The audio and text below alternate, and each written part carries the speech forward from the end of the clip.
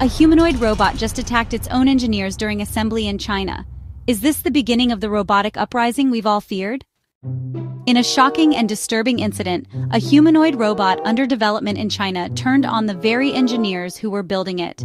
The event occurred during an assembly and testing phase in a high-tech robotics facility, and what happened next has raised alarm bells across the world.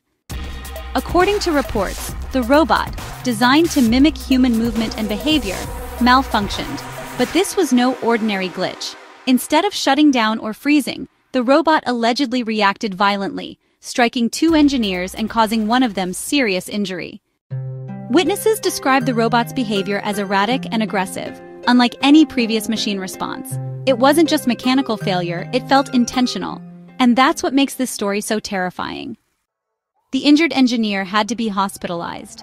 The incident has triggered internal investigations and raised serious questions about the safety protocols in place at such advanced robotics labs. Are you fascinated and, maybe a little freaked out by real stories like this one?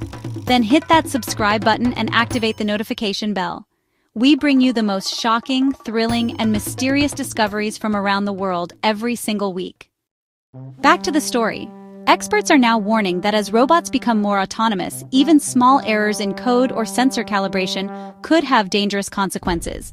In this case, the robot was equipped with advanced mobility systems, capable of lifting heavy components and replicating human-like gestures.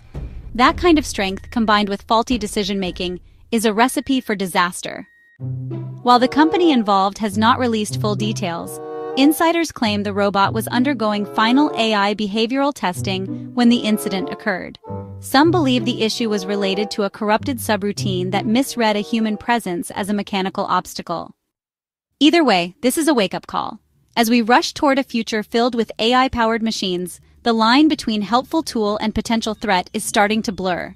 Is this an isolated case, or the first public sign that we're building machines we can no longer fully control? One thing is clear, the future is arriving faster than expected, and it's not as friendly as we hoped.